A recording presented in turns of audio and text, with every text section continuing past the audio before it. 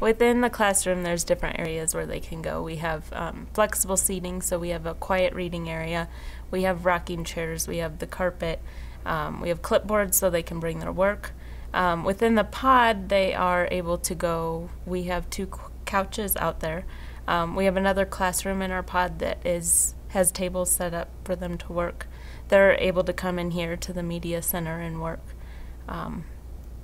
As long as we know where they are, they have free choices. In our pod, in addition to those choices, we also utilize each other's classrooms. So maybe they need something that's quieter or just a place to focus better without their peers being around them so much. And in the art world, there's something called TAB, and it's teaching artistic behavior.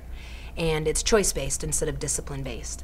And that can be really scary if your room is set up where I have been used to walking students through, this is how we're drawing this together, and they can maybe put their own twist with a color palette, but for the most part, the last 12 years, we're working on the same art piece together.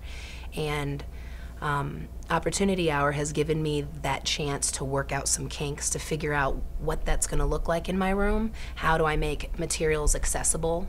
Because I realized that my room is not set up for students to be able to just go and get what they need. And so I was running around like a crazy person getting this for them and getting that for them.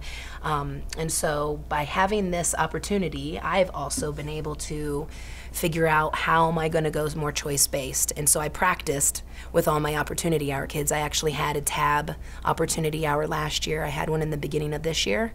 And to help me work out some of the kinks, what routines and expectations do I need to have set up?